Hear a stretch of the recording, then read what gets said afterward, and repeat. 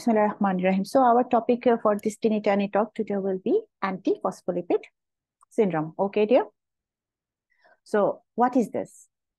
This one is a kind of acquired disorder, acquired autoimmune type of disorder. Okay, dear. So this could be either primary. I mean, there is no other predisposing factor or causes. Okay. Another one, it could be secondary to other diseases. Okay, like what? Like it could be associated with SLE.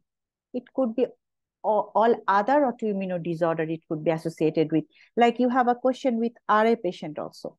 Okay, even with some lymphoproliferative disorder, or sometimes rarely with phenothiazine. Okay, dear. From this, which is important to remember this thing. Let me change the color so it will be easier for you. So the important thing to remember for you, SLE and RA, if you have got question, maybe in your question, you will have the patient is having like SLE-like feature. Along with that, maybe the feature of this APLS, okay? Or the feature of rheumatoid arthritis, along with that feature of this APS, okay? So what are the features? What are the sign symptom then? Okay, you will have only from these two core. Other than that, it is lymphoproliferative or phenothiazine. Usually, they are not giving question. Okay, dear. So sign symptom whenever in your question in MRCP, whenever you will solve more than 2,000, 3,000 question, you will get there the way. There is actually a hidden known way that they are always working in that way. Maybe in a different category, but the way is same, something that never change. So if in your question you see recurrent abortion, please think of APS at first. This is the only place in MRCP that you will get this word, recurrent abortion, or the patient has lost 2 of her child or 3 of her child in her life. Okay, dear. So this is the key point for your APS. The first key point. Whenever it is there, this word is there, you first have to exclude if it is really APS or not. Okay, so this is your first key point, recurrent abortion. Okay, along with that, in your question, you can get maybe that platelet is low, thrombocytopenia, but APTT, it is paradoxically high. Not in all question you will get this scenario, but if it is there, obvious, you are over sure, yes, this is APS. Number 3, there could be arterial or venous thrombosis. So they can give you also thrombus-like feature. Okay, dear. Another thing important, sometimes they will give you the livedo reticularis also.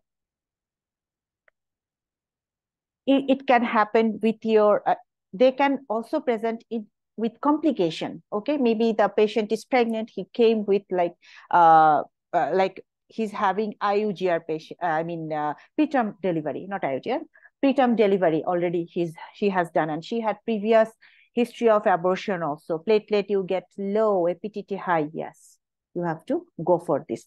So there, the scenario can present in a different way. Even it can present as a pulmonary hypertension, or maybe with only venous thromboembolism. Okay, but with this, obviously, you will see this recurrent abortion. Without this, you will not get APS question. So if something, it is obvious that this point, it is there, it is APS, dear, at least for MRCP. There is no other topic that you will have this recurrent abortion in MRCP part 1. Okay. Now, you already know how to diagnose this one, right? So you have already diagnosed that this is the APS, there is recurrent abortion, and other feature included. Now, how, if they are asking you that what could be the other question? Obviously, first you have from scenario, you have diagnosed, right?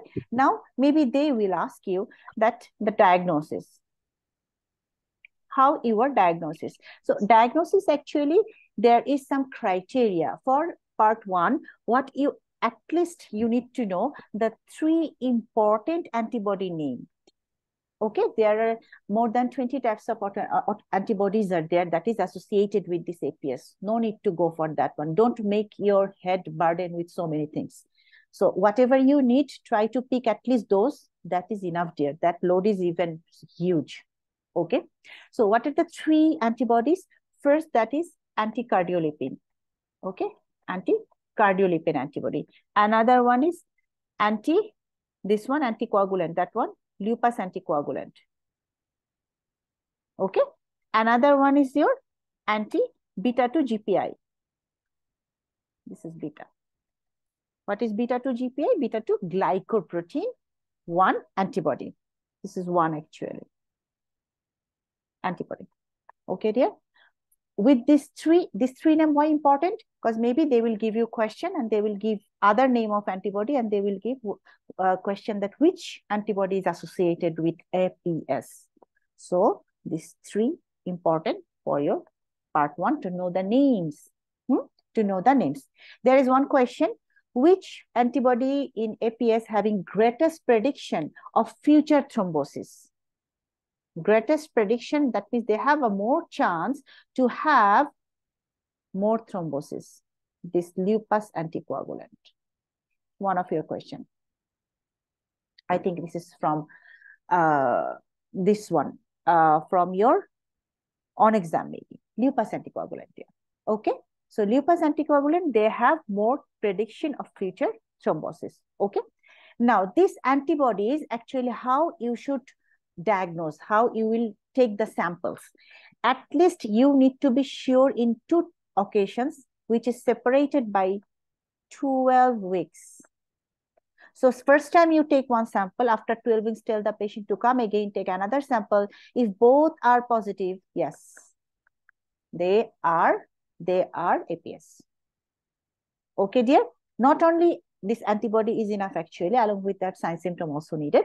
But for you guys, no need to know about those descriptive things. Just know the time. Yes, the time is important. There is a question that how you will 2 samples, 12 weeks apart. Yes, dear Dr. Minam. 2 samples you need to take. That should be 12 weeks apart. Okay, dear. This is one of your questions. They are asking you how you will take the sample. Finish. This is about your diagnosis. Okay. Now come what? Okay. Now come the treatment. So the management. People are getting confused because the treatment guideline actually has been changed, but changed it's for many years. But still, I don't know. There are so many confusion. People are getting confused actually. So APS patient, it is not necessary she's always pregnant, is it? No. I think that's the place people are getting confused. APS patient, she can be pregnant, she can be not pregnant, right? So pregnant, that is another kind of treatment. APS only, she is not pregnant, dear. She is now non-pregnant. She is not bearing any child now. So her treatment protocol will be different than in the pregnant state. Okay.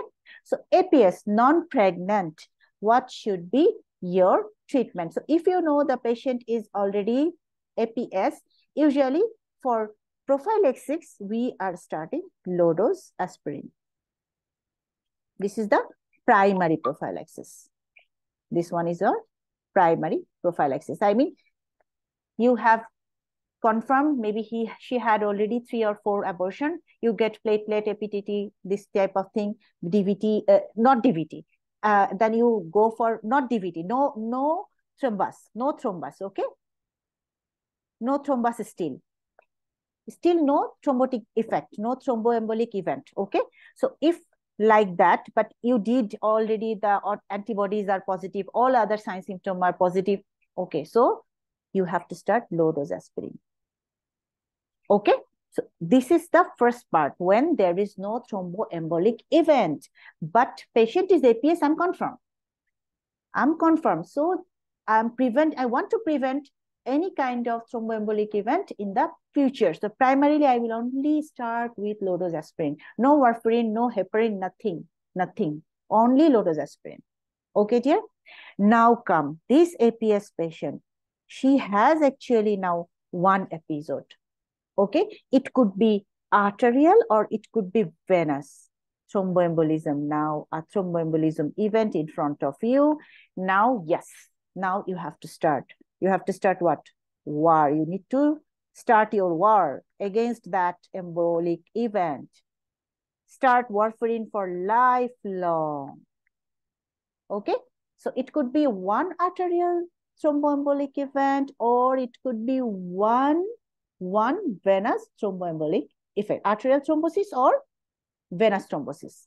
Anything. You have to start with warfarin. You have to start your struggle or war for lifelong for that patient, and your INR target for that patient, it should be 2 to 3. Okay. Now the last but not the least, APS patient, not one episode only. Okay, it is like recurrently she's coming, recurrent episode. Okay, venous thromboembolic events are there, recurrently is having this kind of events. So that time, same treatment, this warfarin, the war will be against this embolic event will be going on, but only your INR level, you should get it up. It should be 3 to 4. That's it. So the fact is that if primary but no thromboembolism effect, but thromboembolic event, low dose aspirin only. One event, warfarin lifelong 2 to 3. Recurrent event, warfarin lifelong 3 to 4. Is it clear? I'm talking about non-pregnant. Now I will switch to pregnant. Is it clear? Tell me, then I will go to a pregnant. Mm-hmm. Okay, dear. Now come with our pregnant lady.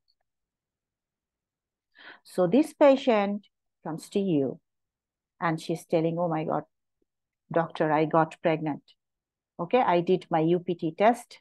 It came positive. What I should do?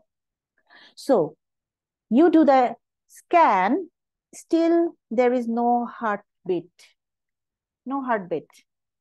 Still, when you find UPT positive, if she is not on low dose aspirin, start low dose aspirin. Okay, dear? If you find in your scan heartbeat, along with low dose aspirin, you have to go for low molecular weight heparin. So ultimately, what is the treatment?